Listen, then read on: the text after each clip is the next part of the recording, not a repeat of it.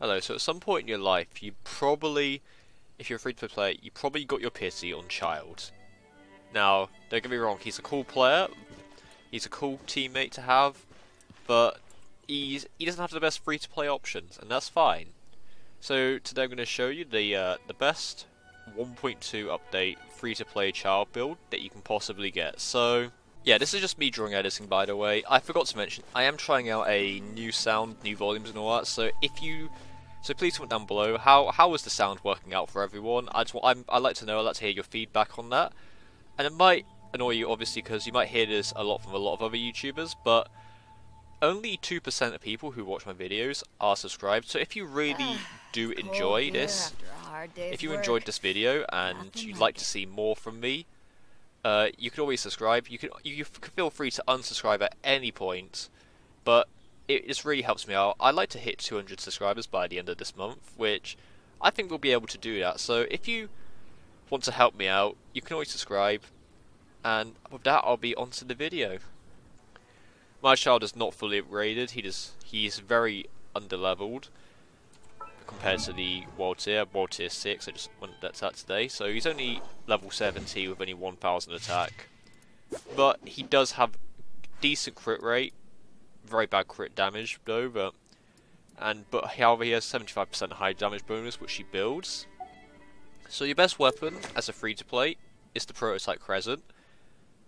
Do not use the other blacksmith weapon for him because it is only physical damage, which, I mean, if you like spamming like this, I mean, that's fine.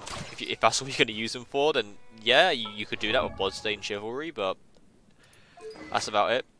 So yeah, it's got attack as its thing, which is okay. That helps benefit you everything here, and obviously this ability is only going to affect if you're aiming down the sights and then you hit someone in a weak point, and then you can switch to your melee stance. That's probably going to buff your damage the most.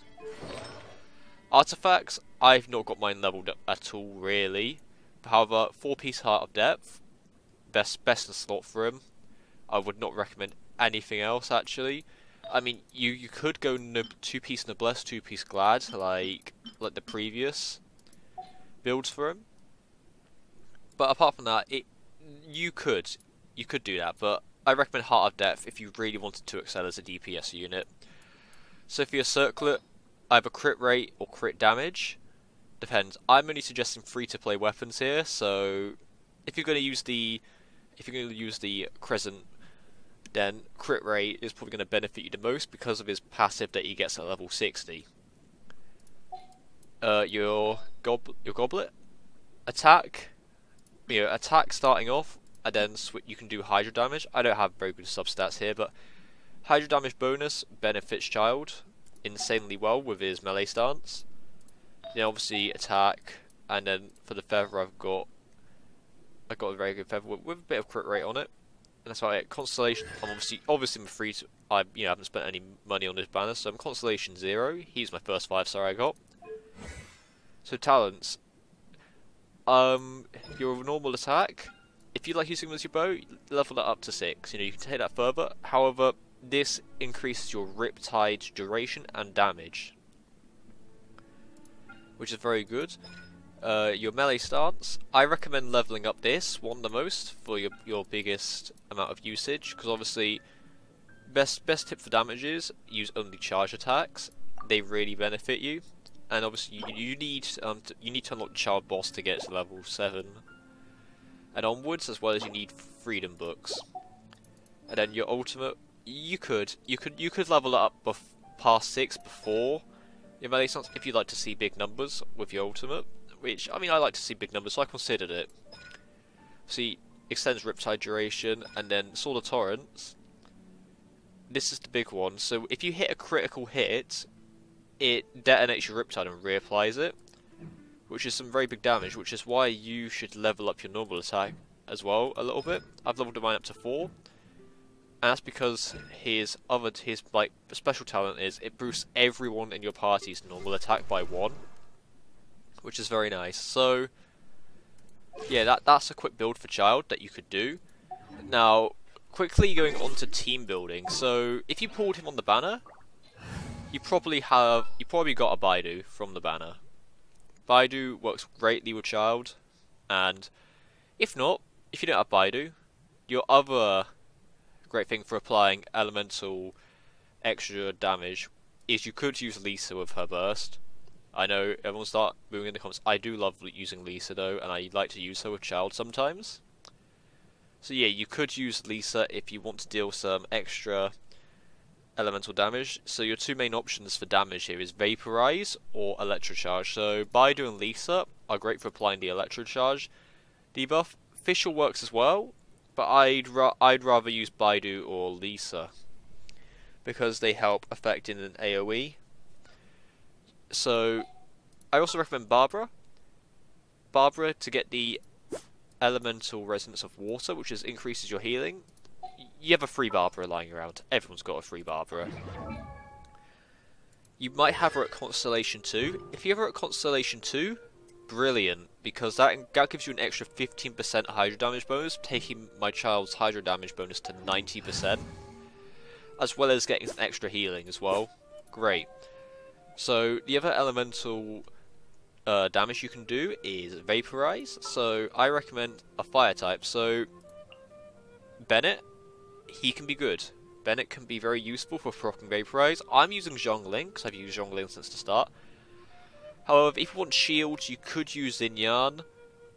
You could even use Amber if you really want to. I use Zhongling to help get Vaporize, and also it helps me call Riptide on demand. So this is the best, well, free-to-play team, because two of these characters are guaranteed. And if you pull Tartaglia, you've probably got a Baidu on the banner as well at the same time.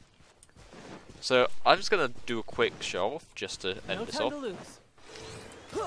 So obviously they're a bit higher level than me, like massively, but so you can do Baidu, and then you can do that.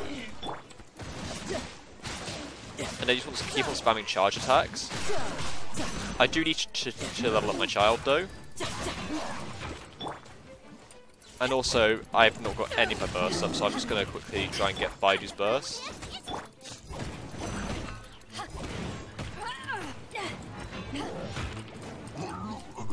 I say that, and yeah, I'm not.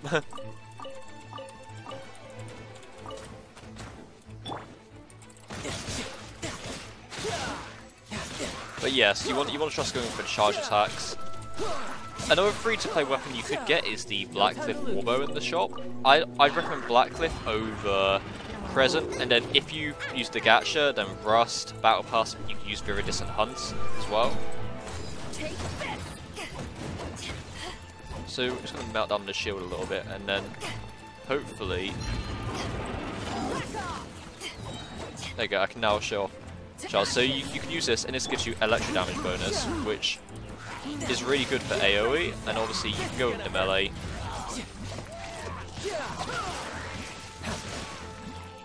So with Baidu, you're always applying Electro Charge with her burst as well, if you use it in conjunction with Child, which is some absolutely insane damage. So you can use Baidu as either a DPS or a support here. I like to use my Child as both a main and sub DPS in the situation, because obviously C0 Child, some people will say he's garbage, but honestly it's just because he's got a long cooldown. He's got to know how to manage it. Most times, generally, by the time you use up his thing, the fight's normally over, unless it's a boss, and then if it's like a boss, then normally your cooldown will be, you know, done and dusted by the time you're able to actually get an attack in again, so generally it's not that bad. So yeah, quick guide on how to set up a child free-to-play build. So if you did enjoy this video, don't forget to leave a like and subscribe, and I'll see you all in another video.